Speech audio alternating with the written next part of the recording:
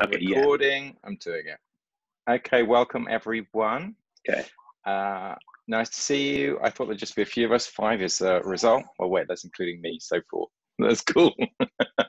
Thanks for coming in. This is going to be the first of hopefully lots of lectures, or meetups and things like that for Swift for Arduino.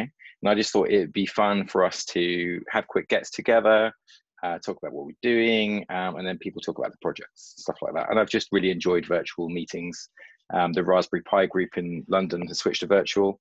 Linuxing in London group has switched to virtual as well. And it's just been really enjoyable being able to do that in the lockdown. So I thought we could do some as well. So that could be fun. Does anyone want to do introductions, or what would you like to do? Hands up if you want to, or kind of unmute yourself and just say hi if you'd like to. Paul, do you want to go first? Yeah, I can. Yeah, I'll go. Paul Shelley. I've done iOS development professionally for a while, and played and kind of had a lot of interest in microcontrollers and stuff like that. And when Swift was announced, I was like, oh, this would be awesome on a microcontroller. But I was like, this is way too big of a project. Hopefully I'll find some other, schmuck that has takes it on, and I'll kind of try to jump on and help a little bit. I actually met Carl at WWDC 2018. 2018, and somehow it never came up. Like, we met kind of briefly because I was hanging out with some other British people. So, all the Brits kind of at one point pass each other. But then I ran across some stuff like online, like a few months later. And I was like, wait, I recognize this guy. Anyway, so reached out and have been kind of trying to help a little here and there with the project for, I guess it's been a little bit, like a year. Yeah. Well, yeah, since like 2018. Yeah. So yeah, that's kind of me, a little background. Cool. Does anyone else want to introduce themselves? Don't feel any obligation to do so. I'm happy to just talk. That's cool.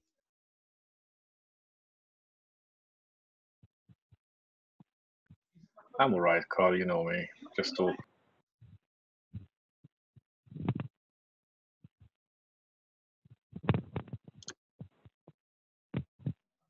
Carl, you are muted. I'm muted. And Andrew, you're not muted, but I can't hear anything your end.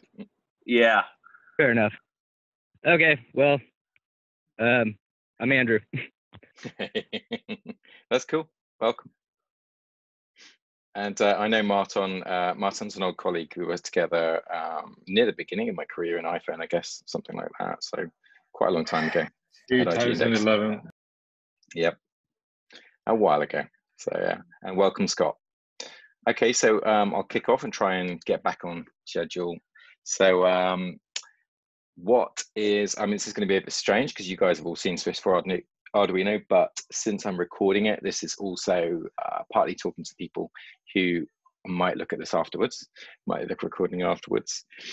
What is Swift for Arduino? Well, it's sort of fairly evident, I would guess. It's a Mac application, an IDE, depending on loose definitions of the term, but essentially it's a way to program using the Swift language and upload directly onto Arduino Uno and similar hardware. And it's like a more compact version of the Swift language, which I'm calling Micro Swift. I'll get into that just a little bit. The one thing that I think I want to address, because it's come up so many times when I've been introducing this, is why have another language for Arduino Uno? I think for people who come from an iPhone development background, it's almost a no-brainer. Most people are used to working in Swift, and they just think, well, yes, of course you would want to use Swift. But for people who are perhaps less familiar with Swift, what's the purpose of it? And I mean, I think I'll make no secret, this started just as a hobby. But as I've done it over the years, I've started to be more and more convinced that this is a good idea. And a lot of people have said the same thing as well. And I think the key thing about Swift compared to the standard languages, C, C++, and assembly, which you would use for microcontroller programming, is about predictability and safety. So it's about reducing undefined behavior. So you've got much less chance to accidentally have a buffer overrun or an integer conversion that you didn't expect. Now, a hardcore C programmer would say, well, you should never do that if you're an excellent C programmer. And whilst that is valid to some extent, so you could say that this only applies for new people to the language, I think that that's not 100% valid. I think that pretty much anyone who is a C or C++ programmer at some point writes undefined behavior, gets one of those obscure bugs. And I think on microcontrollers, it's particularly onerous because you don't really have the same kind of structure that you've got in an operating system where if you start running out of bounds, you're probably going to get a segmentation fault and your process is going to die and you're going to think, okay, there's something wrong here, and go in there with your debug tools and try and figure it out. You'll just get strange behavior. And this is what happened to me when I started writing programs for Arduino Uno. The first ones that I download would work really well. Then I'd modify something and run it again and it would work, and then it would stop working at some point, or it would work most of the time. I had like a light in the corner of my room that was running a program that just literally checked for the mains voltage. When it came, did a little pulse to give basically a fader. It worked 90% of the time, and then occasionally it would just kind of flicker and go nuts. It was like it was possessed or something like that. This was a 1 byte buffer overrun. So, and it was in network handling code. So every time a network packet came in, it was kind of just slowly eating away through the RAM, and eventually it would hit something important. And it wasn't even, a really obvious mistake. This is a classic example, the sort of thing that you can get with C and C++. And I think even for experienced developers, even for experienced microcontroller programmers, this is something that could save time and save hassle and money. And particularly in the area of security flaws, I think this is something interesting and useful. So I think the two languages that are specialized on safety, Rust and Swift, actually have a future in microcontrollers. And I think we're in at the ground level in a lot of ways. Another question is, why not just put it on a great big fat ARM programmer? There are some, machines out there where they've just got a great big machine and put an ARM core in it and then throw loads of power at it. I think if you can make it work on an 8-bit microcontroller, then you're in a different league. You're actually doing proper microcontroller programming, and you can build hardware devices from the ground up using Swift as a language. So I think this is an interesting challenge. That said, of course, there are some interesting problems with this. So MicroSwift is this idea that I came up with around about 2 years ago when the project was about a year old, I would say. And I was talking to the Apple Swift engineers at WWDC. And the big thing that they kept saying to me is, you're never going to fit the runtime in there. Or they weren't quite as negative as that. They were just concerned. And they were saying the standard library is fairly bulky. Are you sure this is going to work? And I think eventually what evolved into over about a year was me thinking at some point, I'm going to need to write my own version of the standard library, essentially, or a cut down version or cribbed version or something like that. And I'm not sure what I'm going to do with the runtime. Probably, again, a very, very cut down version. And that was something that, for obvious reasons, I kept putting off. So, because it's quite terrifying to jump into something like that.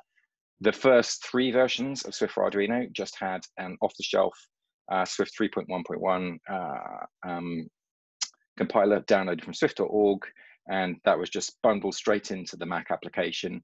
That produced LLVMIR, and then we had a custom backend that was actually producing the AVR assembly language. And that was mostly the bit that I focused on, was the custom backend, doing bug fixes, tracing optimization problems, those sorts of things, all of which was necessary, but it was hamstrung essentially by the lack of not having a proper Swift front end, a proper standard library that was suitable for Arduino Uno. And eventually earlier this year, I kind of realized it was time to bite the bullet. Coronavirus helped because I was stuck at home, and I picked up all the work that I'd done before about working on a custom version of the compiler and custom standard library. That is now released and live in version 4 of Swift for Arduino. So it has a standard library that has, for example, integer arithmetic operations will not abort if they overflow. They will just wrap around. So if you add an int 8 and an int 8 and they overflow, which is quite easy to do, then on standard Swift, that would immediately compile down to an LLVM trap, and your program would just go into an infinite loop. And that would be from somewhere that you don't know. There's no error handling. You're not really sure what's going on. With this now, it will just wrap around. Now, obviously, there's some design negatives on that, but generally speaking, that seems to be the correct approach. And that's what I've done throughout the library. For example, arrays, which is one of the most recent features added in the library, the standard library, this Arduino standard library, are very different from arrays that you'd be used to in Swift. You have much more control over the memory, and in both a good and a bad way. So you basically have to say, I'm creating this array, it's a fixed space in memory, but it's not going to, every time you add an element to it, it might not just go to the heap and pull out some more space. It'll just be like, that's your space, that's what you've got, you don't get any more. If you finish using it, you have to release it. We're going to work on things beyond that a little bit more, but you haven't got all of the overhead of classes and arc. You do have heap, but it's just used for specific dynamic memory allocations, those sorts of things. So these are sorts of things that we're doing in the product. And I'm pretty happy with the design decisions that we've made so far. There are certainly some people who walk into this will need good documentation. The number one problem with this app is the documentation is not fit for purpose yet. It really needs a lot more work, a lot more love, examples. The more examples people do, the better. That's why I love it when people get involved and say, like Scott did, I'm going to do a port on this and, really get some components out there. And I'm aware that I need to sit down and just bang out more documentation and try and think about what this would be like for a new user. But I think that this is the basis for something that can work across a variety of microcontrollers, and so therefore is fitting an interesting new niche. I think that pretty much summarizes all of things. That's a good cover of the state of the union, as it were. I'm not going to go into like more technical depth than that. You can do questions and answers at the end.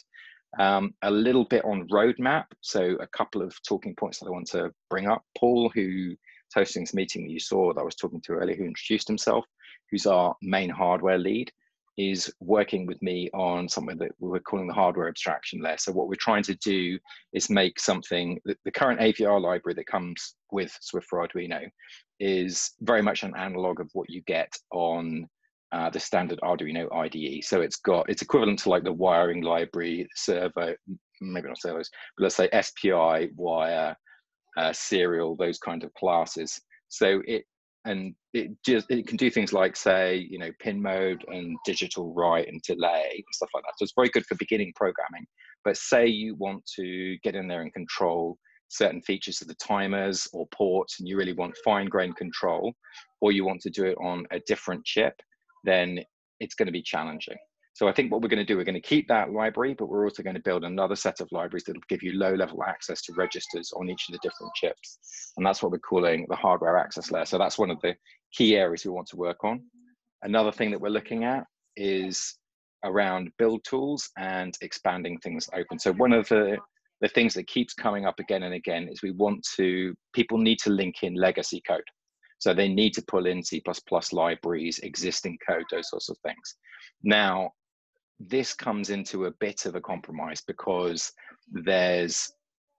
if you just say to people, okay, you can bang any kind of C++ code you want in there and they don't really know what they're doing and they just pull in some stuff that they found on the web, then you've introduced all of the undefined behavior that you're trying to avoid with using this language. So there is a trade-off there, which I think I've been a bit aggressive against those sorts of things.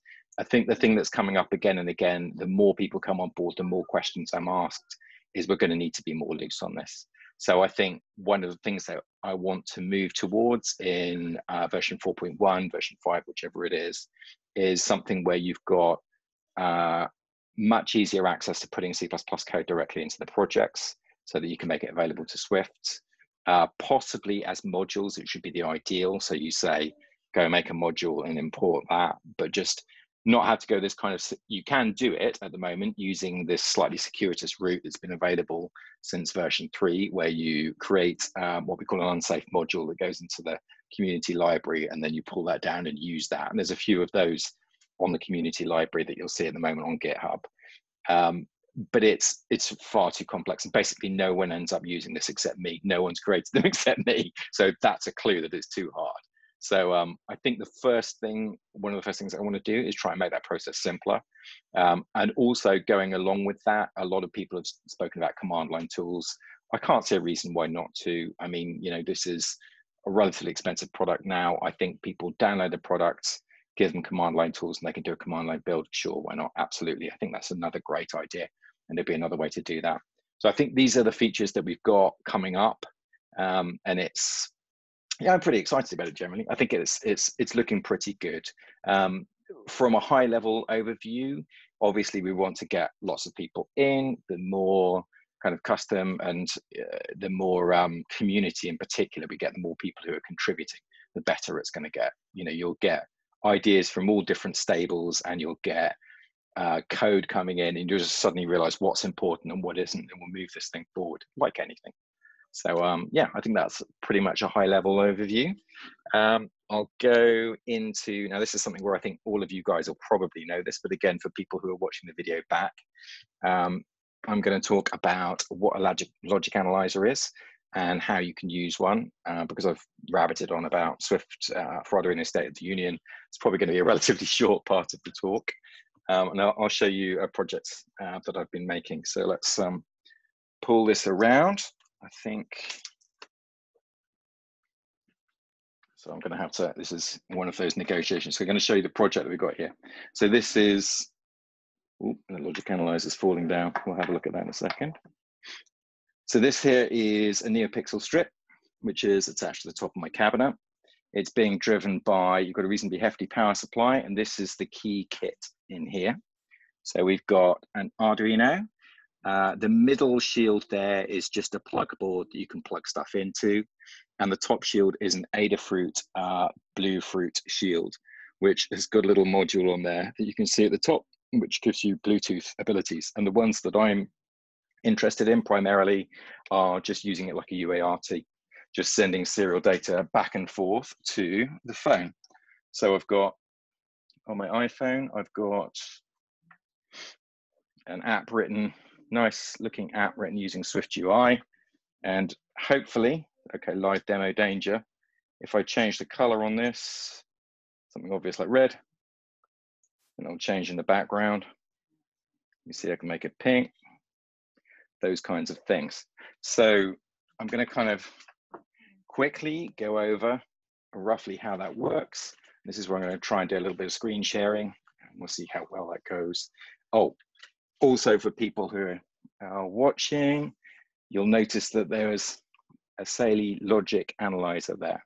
Now I might try a live recording, but I've actually got one that I prepped earlier, which is probably going to be easier just to show that, to be honest. So let's do a screen share and we'll show the code.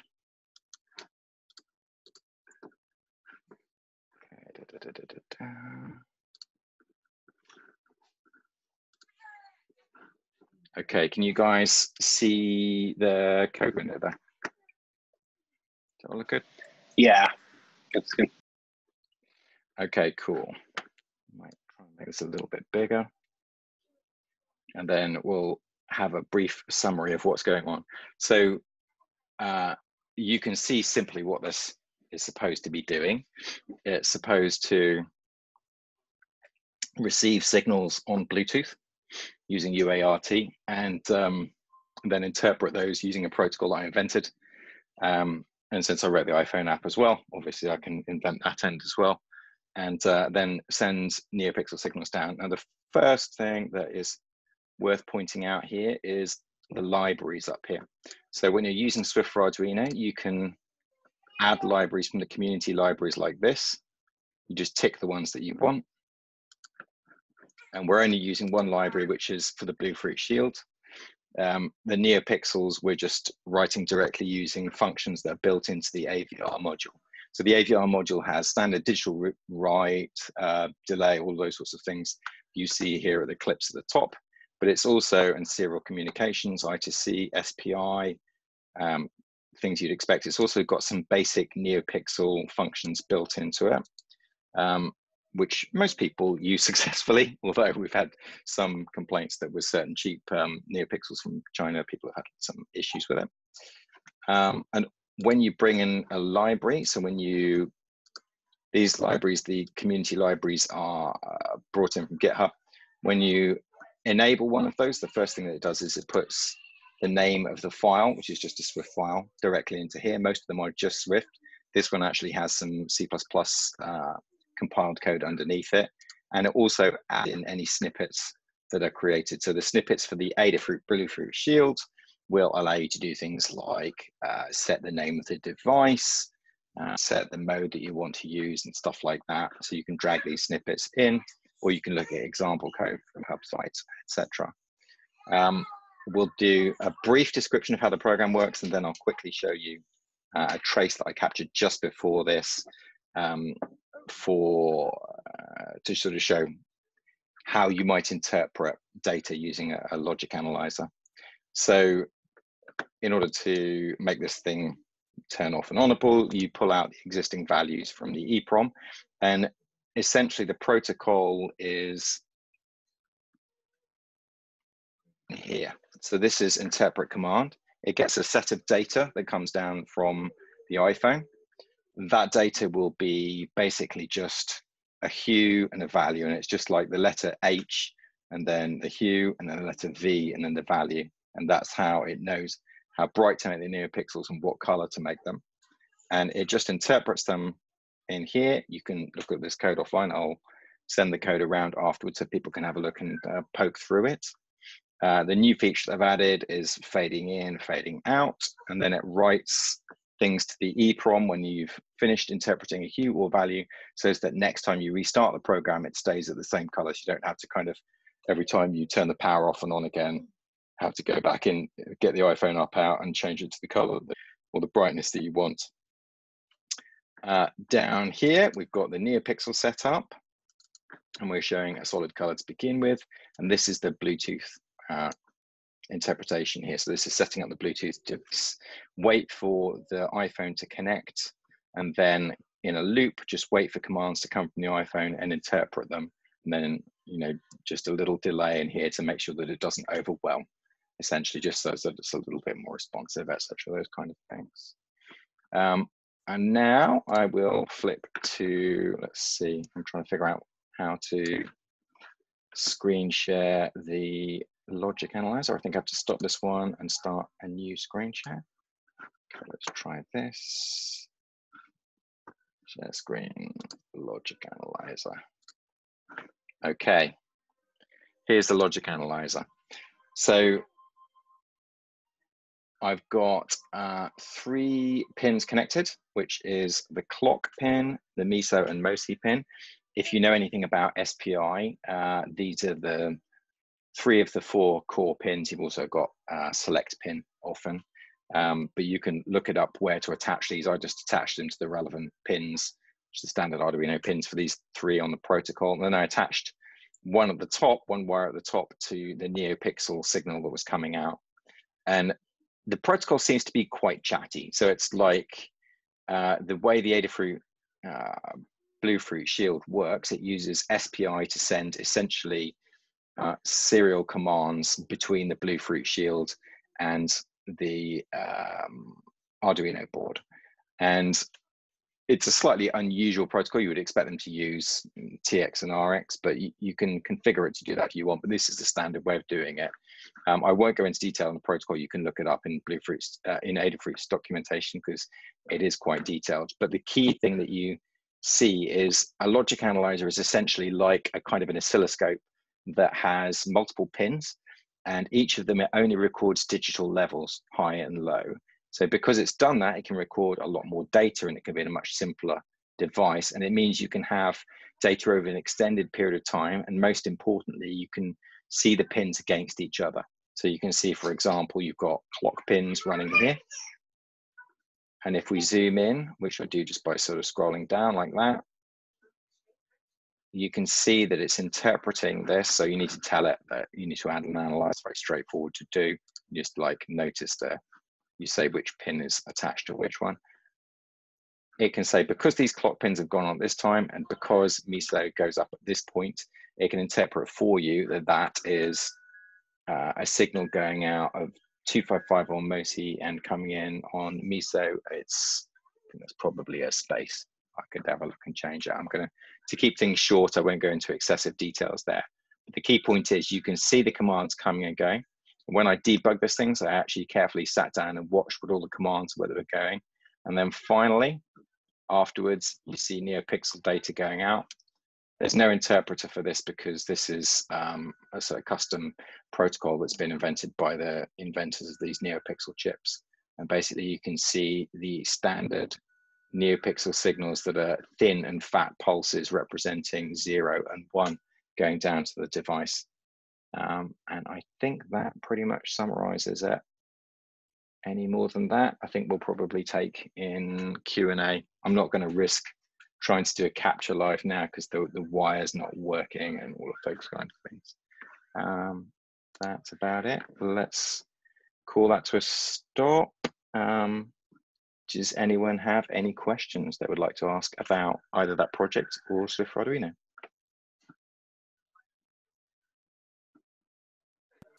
Hey, Carl. Hey.